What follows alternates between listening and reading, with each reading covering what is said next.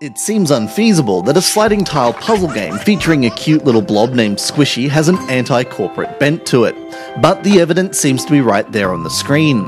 Oh sure, the story tells you that the evil Dr. Spudget has stolen all the squishberries and it's up to Squishy to take revenge. But you do this by setting skyscrapers aflame, many of which seem to be alive.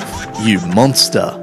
Each level gives you so many turns before Squishy moves. You need to flick tiles with arrows into place so that when the blob decides to get going, you lead him straight to the buildings, and watch as the blatant arson occurs. If Squishy hits a blank tile, or if there are more buildings left, the turn counter resets until every urban landmark has been felled.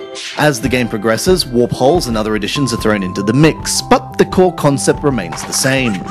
This game is more of a demo, however. It's a free download, and you get the first world available. But just as the game clicks, the paywall comes up, asking you to either pay a small fee for the next couple of worlds, or a larger fee to unlock everything. Unlocking everything won't necessarily break your bank, and it's nice to have that element of try before you buy, even though you kind of feel betrayed when you first plow through the free content.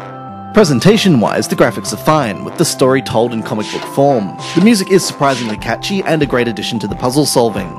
Seeing there's no barrier to entry if you like puzzle games, give Squishy's Revenge a try. Whether it's worth a coin to progress further is a decision you'll make when you come to the end of World 1. The only question, was that enough gameplay to make up your mind? This has been Andrew with AppSpy.com. We review, you decide.